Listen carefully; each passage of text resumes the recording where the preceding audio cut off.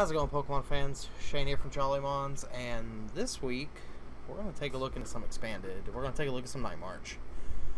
Night March is one of those decks that's just kind of been tier 1 ever since they printed it. Pretty sure it's a little bit before my time because I just started last season with like this last rotation. But I do believe Night March kind of just dominated Standard most of its tenure. Correct me if I'm wrong though. But anyway. We are taking a look at it because this upcoming season is going to have much more expanded events than the previous season. A lot more expanded regionals and things like that.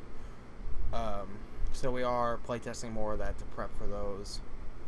So the main deck I've been testing has been Night March. I've never played with it, so it's been pretty fun. It's just one of those high speed, hit for a high damage decks.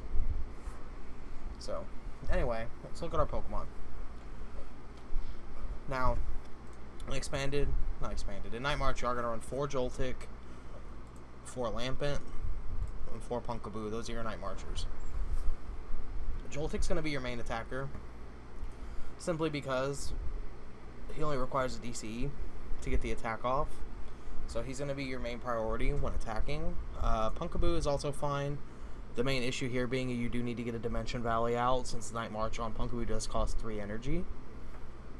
Now Lampent, on the other hand, you will never use. You will literally just put it in your discard pile because it is a stage 1. You do not play Litwick. So you're just going to put it right in the discard pile. We are playing 1 Mew from Fate's Collide with the ability Memories of Dawn, where Pokemon can use the attacks of any of your basic Pokemon in play, though you do still need the necessary energy in order to copy Punkaboo or Joltik. And we are playing 1 Marshadow from the new set, Burning Shadows. The ability Shadow Hunt, this Pokemon can use the attacks of any basic Pokemon in your discard pile. Marshadow is one of these new cards that a lot of people are hyped for in Night March, simply because one of Night March's biggest problems is dealing with the Turbo Dark Darkrai decks. And Marshadow allows you to hit those for double damage, so it allows you to take faster, more efficient knockouts on Darkrai's. I've been playtesting with just 1 Marshadow. I haven't quite tried 2 yet in our testing. I intend to get to it at some point in the next couple weeks. But so far, I think 1 is fine. Though I have been playing against primarily item lock decks, thanks to these guys. But anyway, but I do like Marshadow's utility, especially when it comes to being able to pull off random clutch, Mad Bulls from Tauros, things of that nature. And on that note, we are also playing 1 Tauros. In my experience, Tauros just really helps the Seismitoad Giratina matchup, just because, they hit you for 30, hit you for 30 again, and then you Mad Bull. Take out Seismitoad. They have a hard time recovering from things like that.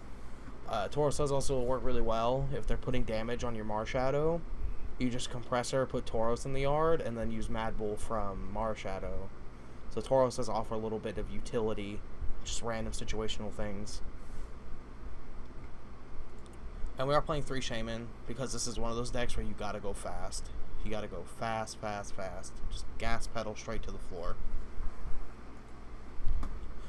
So that's going to be it with the Pokemon. We'll go ahead and we'll move over to our items. Well, no, we'll start with supporters. I think supporters is better to go next. So supporter-wise, we are playing 1 Hex. Hex is just one of those generically good one-up supporters in Pokemon. Helps you against, say, any item lock deck, such as Trevenant or Decidueye Plume. And it won't help you against Toad, but it'll help you against that. It'll also help you... Well, not in this deck, so never mind. But, just get around any ability locks. Or any kind of ability that's hindering you playing the game. We are playing only 1 Lysander, because 9 times out of 10 we should be taking 1-shots anyway. Or, we're planning on 2-shotting. 1 N. In Expanded, we're not going to play as many draw supporters, simply because of Compressor. So we are playing 1 N. We're playing 1 Pokemon Ranger because Seismitoad. a Seismitoad. We are playing 3 Juniper / Sycamore. Simply, you know, 3 Juniper, 3 Sycamore. You gotta play draw supporters, guys, and they're the best draw supporter you can get. And we are playing 1 Teammates, because Night Marchers have very low HP. They will be knocking us out. So we're playing Teammates to help us search for DCE, maybe Escape Rope, whatever we might need. To get Computer Search. Well, wouldn't need to get Computer Search, but you get my drift. So that's going to be it on the supporter front. Tools, we are playing 2 Choice Band. It just helps us hit the numbers. That way you only need 7 Night Marchers in the discard to kill a Lele. Things like that. It just helps you hit higher numbers easier. I do think Choice Band is better in this deck than Fighting Fury Belt, because your HPs are so low that the extra HP seems to be pretty meaningless. That's just my opinion. 1 Floatstone, just in case. You know, it's a nice one-up to have in the deck. So we go to items.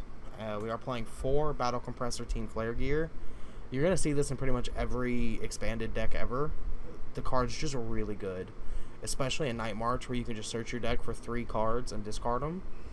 You can search for, say you need 40 extra damage to take a 1-shot on their active. You just play Compressor and put 2 more Night Marchers in the yard. And there you go. You have your damage.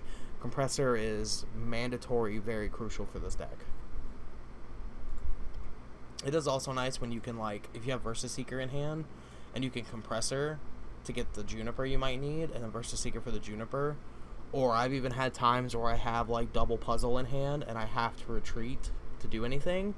You can Compressor, say, a Floatstone or an Escape Rope, play the double puzzles, and get back your retreat card. So, Compressor's a very important card.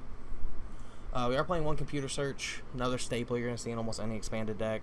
Some people might play Dowsing Machine, or a couple other random ace specs in very, very specific decks.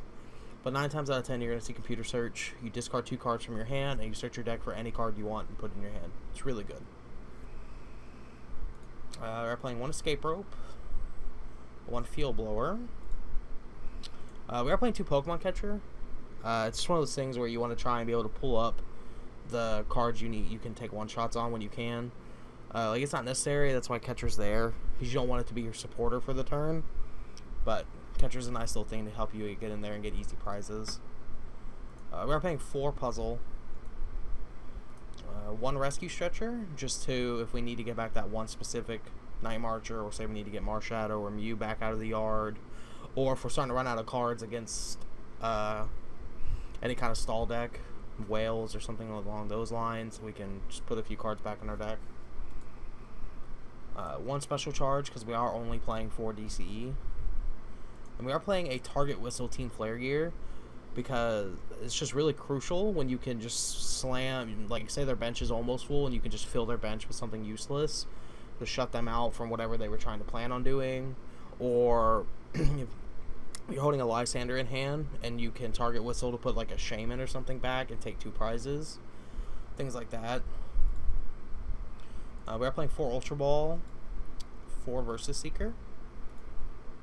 And then stadium-wise, we're playing 2 Dimension Valley, just to help Punkaboo attack for 1 energy less.